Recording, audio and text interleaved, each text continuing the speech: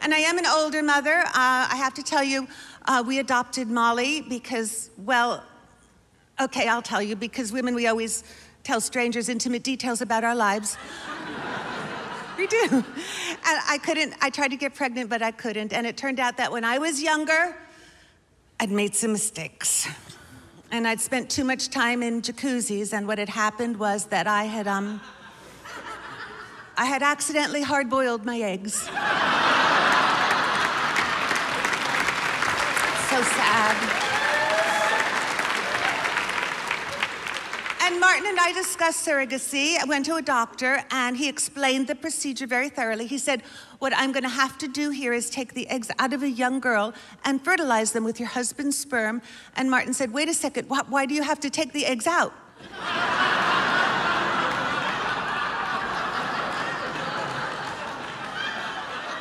So we adopted. Yes, we did. And I used to worry about being an older mother, but you know what? You can share things with your child that you can't share when you're younger. I remember that very special day when we both lost some teeth at the same time.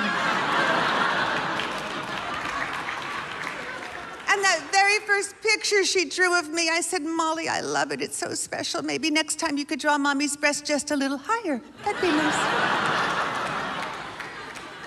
There are other reasons it's good to be an older mother. Molly said, Mommy, when did you get your ears pierced? And I said, when I was 13. And she said, well, I want to get my ears pierced when I'm 12 because I want to do everything 1 year younger than you. I said, okay. She said, when did you get your first cell phone? I said, when I was 47.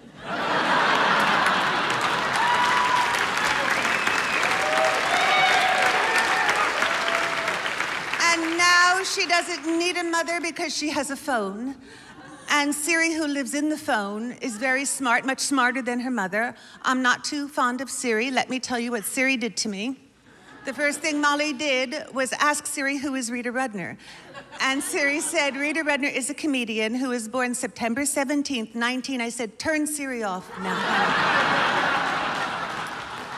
But she didn't, and Siri kept talking. And Siri said, Rita Rudner was born September 17th, 1953. And I'll wait while you all do the math. Raise your hand when you have the answer. Yes. And I had been lying to Molly and to the country. And USA Today didn't find out, and Entertainment Tonight didn't find out, but Siri knows people. And Molly remembered, and Molly said, Mommy, you said you were born in 1955, and Siri said you were born in 1953. And I said, well, I guess I'm gonna have to tell you the truth, but please keep it to yourself, because not many people know this, but Siri has a drinking problem.